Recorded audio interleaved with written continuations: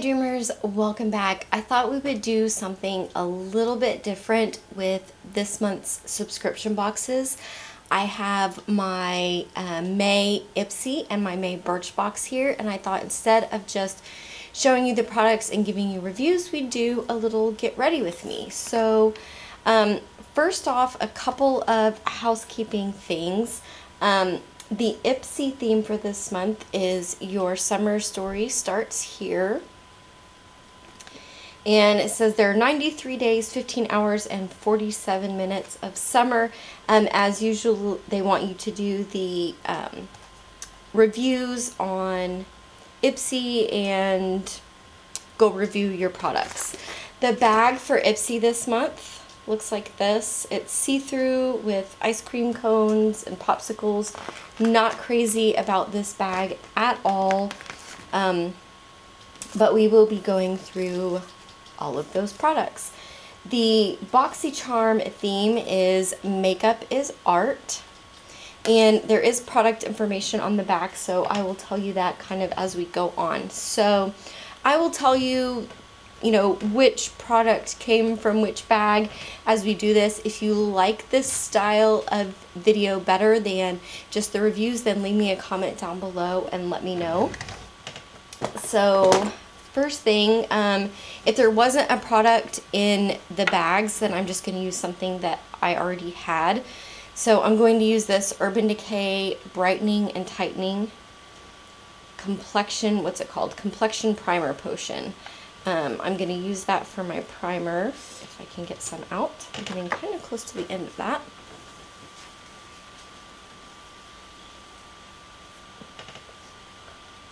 The first product that we're going to get to from the bags is from Boxycharm, and it is a foundation brush, and I was super excited when I saw it in the bag.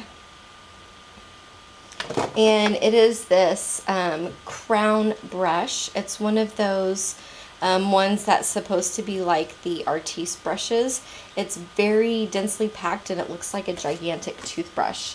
This is called the Round Contour Brush, and it retails for $24.99.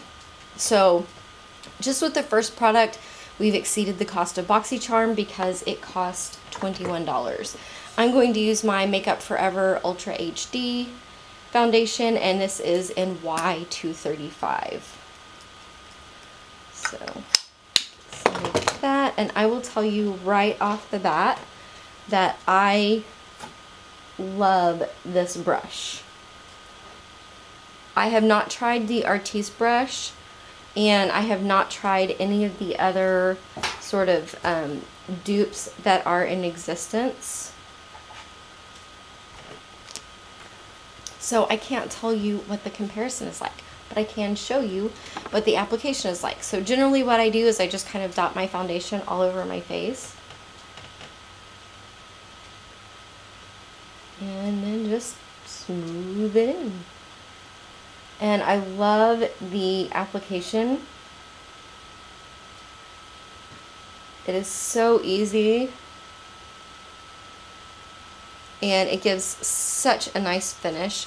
I've only tried this with a couple of different foundations so far, and it's hard to talk while I'm around my mouth, and I've liked it with all of them so far.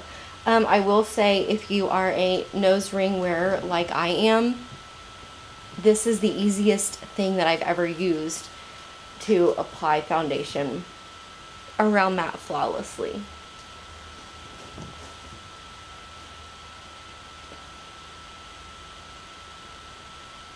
So yeah, loving this. The handle is very sturdy. I've watched a lot of reviews for dupe brushes for the Artiste, and one of the major complaints is that the handle is not very sturdy. The handle on this one is very sturdy. So if you're looking for a less expensive dupe, again, I don't know if it's a dupe because I have not tried the Artiste brush because it is ridiculously expensive. But that is a very good brush, and I have been enjoying it a lot. Okay, let's do some concealer. This is the Wet n Wild Photo Focus Concealer in Light Ivory. And I just got this. And I know that people say it is a dupe for the Tarte Shape Tape, which I have not tried because it is ridiculously expensive. But I can say that I do like this concealer a lot. So my Beauty Blender is not very damp anymore. I dampened it this morning, but it still works.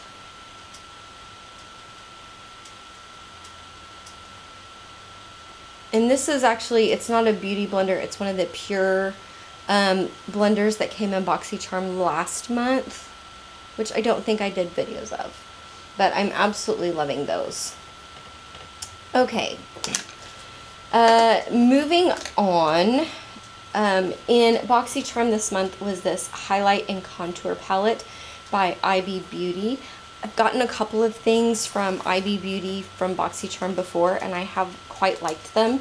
So these are the colors that are in there. And I'll show you the contour colors first. So these are the contour colors, and I think that this one on the end, this one right here, is quite a bit more gray toned if you're looking for like a true kind of chiseled contour. And then I think, you know, both of these are actually really great for, I would say, light to medium skin tones. I think that if you're any darker than a medium skin tone, these are going to be way too light for you. And I think that if you are an extremely fair person, that they're all going to be too dark. I don't know if there are any other shades because it doesn't have like a shade listed on here anywhere. The highlights I am a whole lot less impressed with because they're really not, I don't really consider them to be highlights. They're, if you're going to be doing like a contour type face, or you're doing a full contour and you're doing, you know, the dark and the light, then I think that that's what those powders are going to be good for. But they are not definitely sort of a highlight for your face. So I've been using this middle one, which is a little bit more yellow, to set my under eye. And I have a runaway eyelash.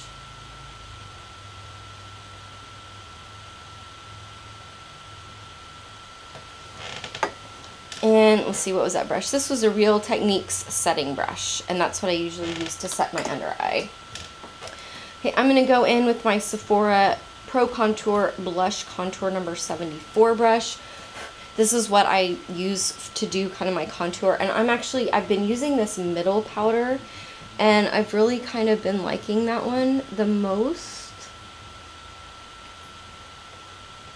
So I'm not really doing like a super chiseled contour or anything. I'm just kind of warming up my face because it's been winter and I am at my palest right now, and that really didn't cover up very well, did it?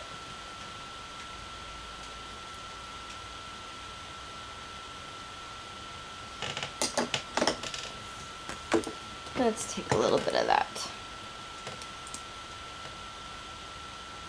concealer, that Wet n Wild concealer, and see if we can. So, pretty good for spot concealing too. I haven't really tried it for that yet because I don't have breakouts very often. Okay, there was not a blush in anything, so I'm going to go in with my, no, I don't want to use that one because it's shimmery. I'm going to use the Tarte Parte Amazonian Clay Blush. This was part of the Sephora birthday gift for this year. And I do quite like this blush.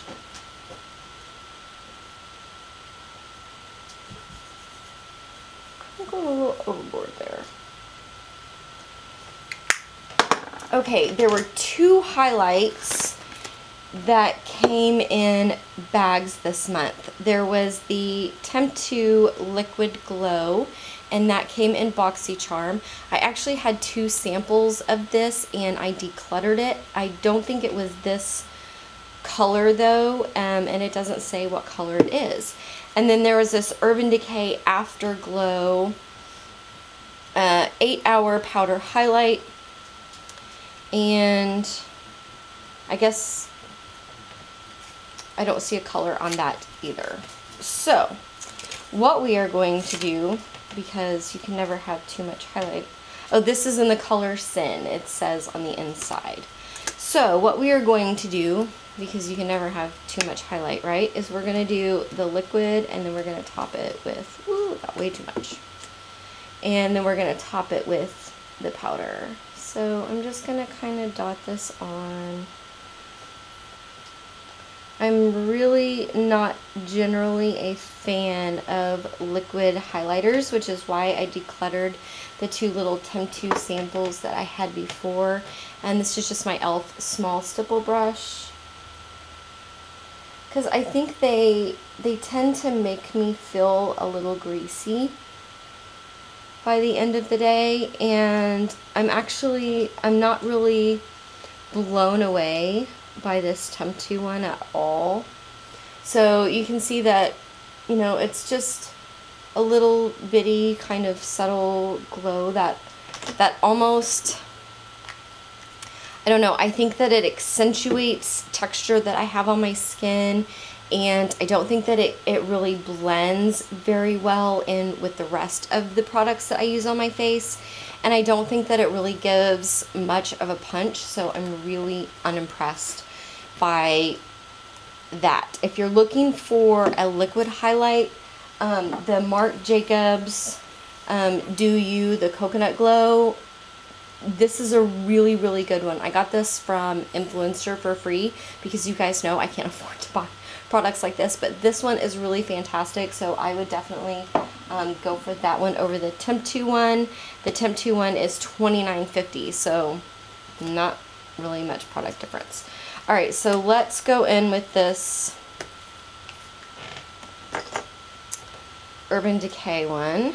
And what is this? This is a So Susan fan brush, which I got in Boxycharm, I believe. So yeah, that is a big difference. This highlight, I like. I like it better by itself rather than sort of layered with the Temp 2.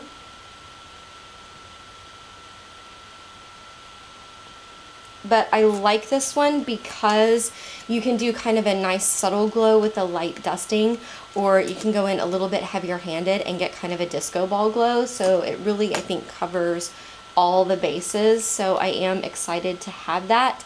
And that will be going in my Z palette very, very soon. Okay, so that is the rest of that. Let's put on some eye primer, and I'm going to use my Urban Decay eyeshadow primer potion.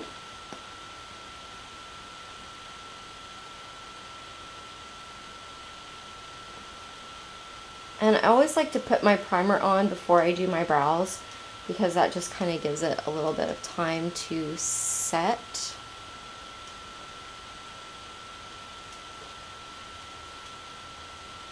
And then I will set it with powder anyway.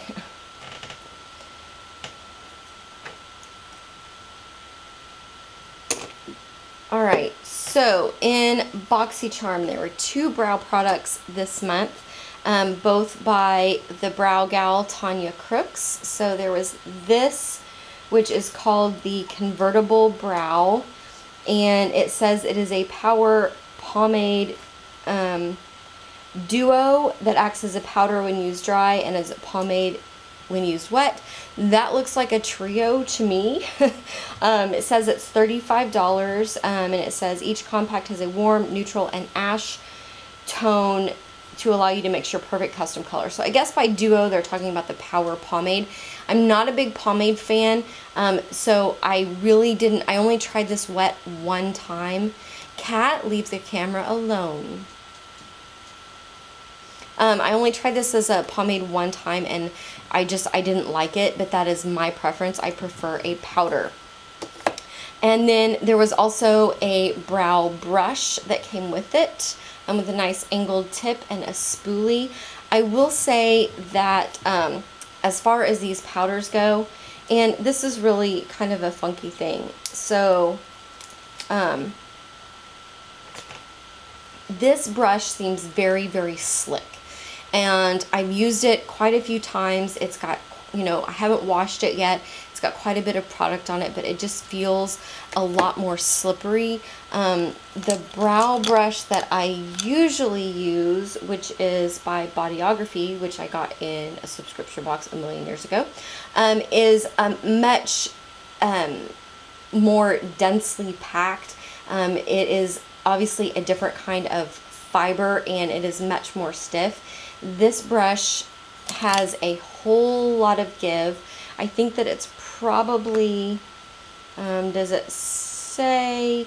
It doesn't say, but I think that this is probably a synthetic brush because it is very slippery. So the only color that works for me is that darkest one. So that is what I am going to go into. And I just find that with a stiffer brush, I have a lot more control. And I have tried this with my, see, I'm just kind of getting all over the place here. I have tried this with my regular brush and with this brush, and I have to use a lot less product when I use my Bodyography brush, and I can get a much more precise line. And they're the same shape pretty much, essentially. So I think it's just because this just has a lot more give to it, and it's a lot more slippery of a brush. So I did much better on that side. So I don't know. So I like these powders. The only thing that I don't like about compacts like this is that these other two colors I will never get any kind of use out of because my hair is just entirely too dark. This is almost even really not quite working because it's a little bit too ashy. I need something a little bit cooler, something a little less warm because my hair is purple. So I really like the powders. I like the fact that you can do that wet as a pomade. If you're a pomade person, that is a good one. I just don't particularly care for pomades. Alright, so I'm going to go in with my Cella Eyebrow Defining Gel and just kind of set those. And I'm not sure why I'm doing this step because this makeup is really not going to stay on because I'm going to go to bed after this. After I listen to like a bazillion more podcast episodes. So I have been, if you guys watch my channel at all, you know that I am like a true crime podcast junkie. And I finished up Undisclosed Season 2, and then I listened to In the Dark, which, that is, I don't know if you would necessarily want to listen to that one, because it is, and oh my gosh, his name just completely left my brain. Ugh, but it was about the 11-year-old boy in Michigan that was kidnapped and killed. Now I have moved on to The Accused, which is another fantastic. So if you're into true crime podcasts and you have a favorite one, leave me a comment down below and let me know what your favorite one is because I'm getting close to the end of The Accused. And I do have some other ones on my list, but I'm always looking for new ones. Alright, let's get to eyes, shall we?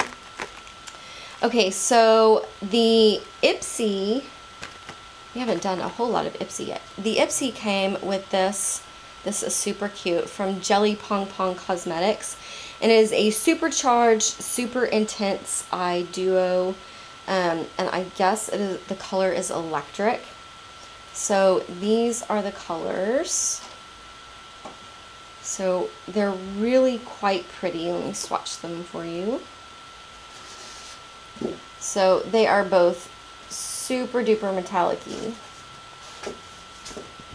So we're gonna kind of do like a mostly two-color eyeshadow look today and kind of see how that goes. I have worn these both several different ways, but I haven't really tried that yet, so we'll give it a go. But before I do that, I am going to set my eye primer with Velveteen Bunny from my Too Faced Matte Eye.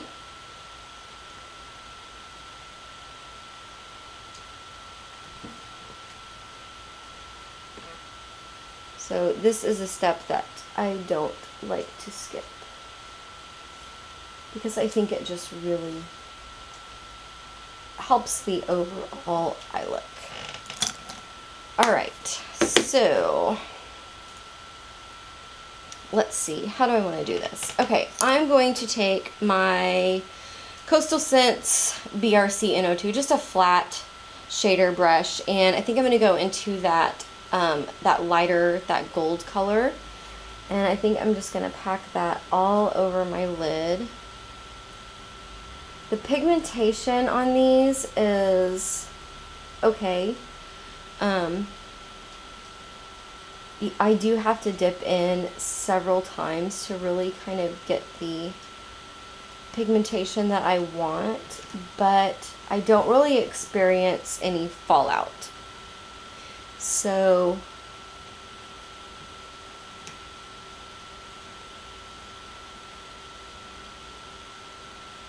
but once I kind of layer it up, I do get like a really nice gold going on there.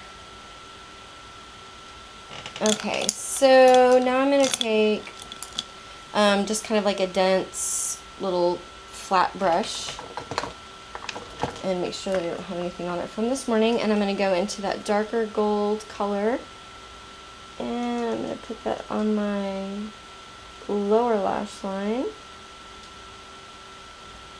and I'm going to do like my outer V thing with it here. So if you've never watched any of my video tutorials before where I talk about hooded eyes, this is sort of my, let's see if this helps here, because I'm looking like way down to see my to see my actual mirror, but this is kind of my technique for hooded eyes. I give myself like a little line stamp to follow here. And if you don't have hooded eyes, then, you know, go into your crease and do all that fun stuff. Okay. Bigger, flat, shady brush, and I'm going to put this all over the outer corner. And this is looking very, very glittery at the moment. So normally I mix in a lot more mattes with a look, but I'm kind of trying to focus on using these shadows. The wear time on these is pretty good. They don't really get muddy on me, but they do start to fade. Fluffy blending brush. They do start to fade, and I would say that, you know, by the end of like a typical 10-14 hour day that I usually do, they're there, but they're light. You know, they've kind of faded out. So actually that's turned out not too bad at all, has it?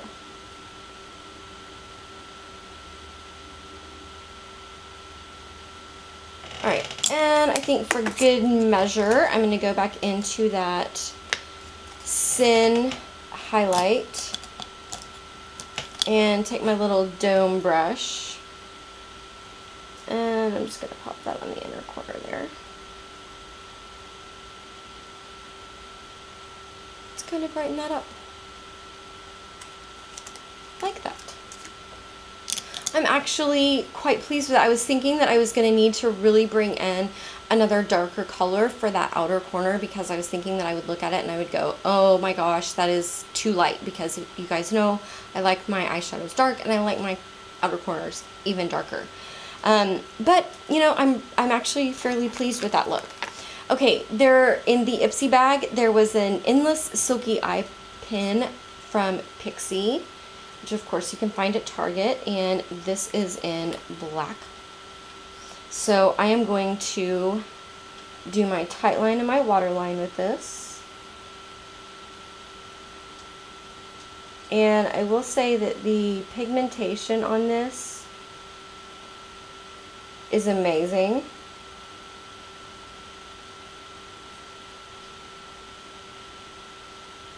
But it does not stay. It doesn't stay in my waterline. It will stay on my tight line for about 6 hours. It will stay on my waterline for about 2, which is really disappointing because the pigmentation on this is just incredible.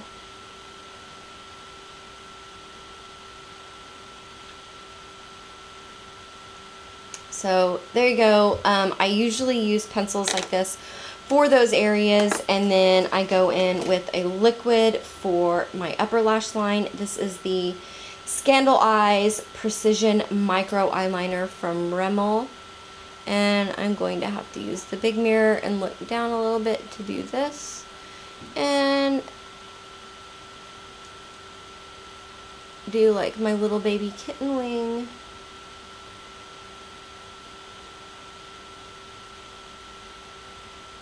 If you have hooded eyes like mine, and you are really a big fan of wings, but you just struggle with them, I highly recommend just resigning yourself to loving the little kitten wing, and your life will be much easier and much happier.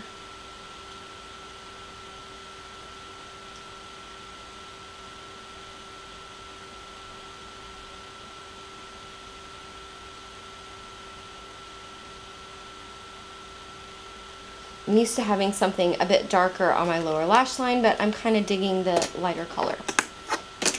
Alright, mascara. Let's give those eyelashes a curl.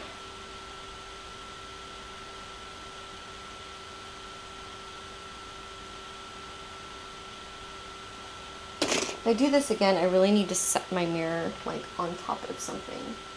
I don't really have anything right here handy, but I really need to set like my mirror on top of something so that I can look up a bit more. I'm going to use my Clinique High Impact Mascara. I'm doing this with a Project Pan, and I am just about to the end of it, so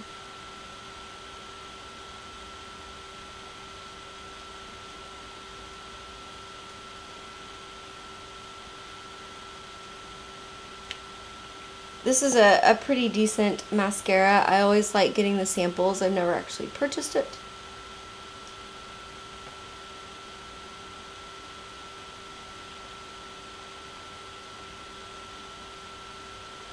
Let's give that a second coat.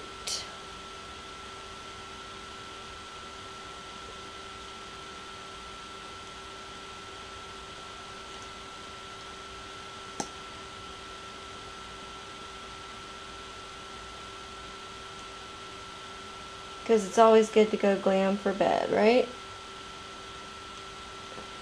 Who says you shouldn't just play with makeup at the end of the day and only wear it for like 15 minutes? Okay. So my camera shut off while I was telling you about this liquid lipstick, and I tried to take it off, and I'm going to need some makeup remover to really fully get it off, so we'll just start over and do our best. So in the Ipsy bag, there was this Caked Liquid Fondant lipstick, I think is what it was called. And I dropped the box on the floor while I was mad. Lip Fondant. And this reminds me of the Ofra liquid lipsticks. It has kind of that same whipped feeling to it. This is the kind of lip product that I really do prefer. This is in the color Low Key. And I'll go ahead and put another layer on.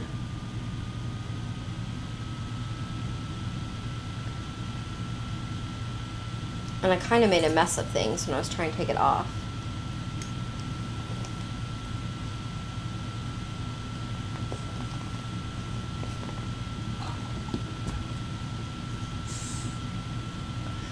But this is an absolutely beautiful color. I love it. I do think that it is a little bit more of a fall color than a summer color, and I'm really kind of uneven there on my lips, but there you have it. It's late and I'm out of my camera. But I really enjoy this formula. It feels very, very nice when it goes on. The Doe Foot applicator does have that little scoop in it that is so popular right now. So it makes application very easy. I really like it when they have those because, like you saw when I applied, I can flip it over and I can kind of line my lips and then do a full application, and I think that it looks great. It does dry down completely. It is not 100% transfer proof, but it is also not one of those liquid lipsticks that gets really, really dry. I'm not 100% keen on the way that it wears down. If you eat, it is going to sort of wear off, but you saw before I applied it, that was kind of when I tried to wipe it off. So once you really let it set, it is going to kind of wear down to look a little bit more like a stain. And I have noticed that it doesn't, you know, where you get a lot of liquid lipsticks that kind of wear off right here on the middle of your lip, it doesn't really do that. It does leave a little bit of an outside line. Because, you know, that may be the way that I apply it, because I do sort of line right on the outside of my lips. But you can see at this point, I'm not getting really any, you know, I'm not getting much transfer at all, but it is not 100% transfer proof until it is completely set. It doesn't go down completely dry. One of the things that I really do like about this formula is that as it wears off throughout the day, you're kind of left with that little bit of a stain look.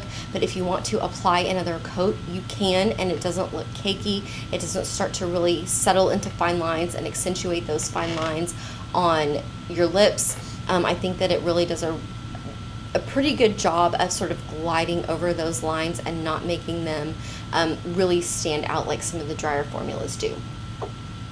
The last product that was in the Ipsy bag was this Adesse, I'm guessing that's how you say it, New York Organic Infused Nail Lacquer. Beautiful, beautiful color.